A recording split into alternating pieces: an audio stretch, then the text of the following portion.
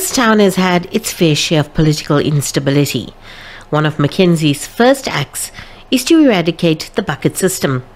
Toilets are a contentious issue here. Over 2 million rand was given to the local municipality in 2017 for the construction of toilets. Only 42 were built. It was a big thing when I came here and we saw that the people still use bucket toilets, the bucket system, for lack of a better word. And we said, you know what?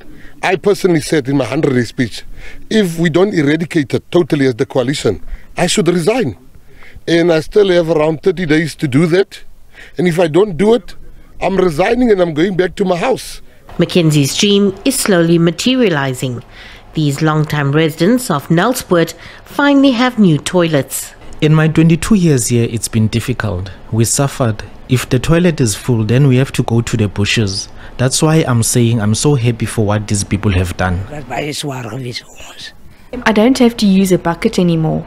My husband and I can now use the toilet inside. We don't have to suffer anymore. With very little money in the district municipality's coffers, McKenzie has brought in a team of volunteers from around the country who've pledged equipment, materials and funds. Yeah, no, I think we as a coalition, we are very clear on one thing. We are going to fix all the things that has been neglected. There's political will amongst us. And as I said to people that, you know, local government is about responding to the needs of the people. We are going to make sure that this is the investor hub of South Africa also.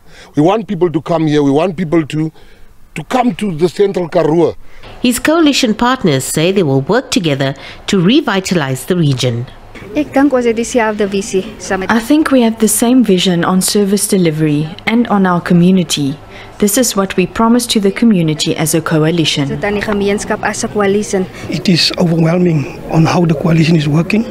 There is sometimes that we are differ from each other, but at least we work it out and things are working. The deadline for McKenzie's 100 days in office is on the 21st of July, which he says will be a true test of what he hopes to achieve in the Central Karoo.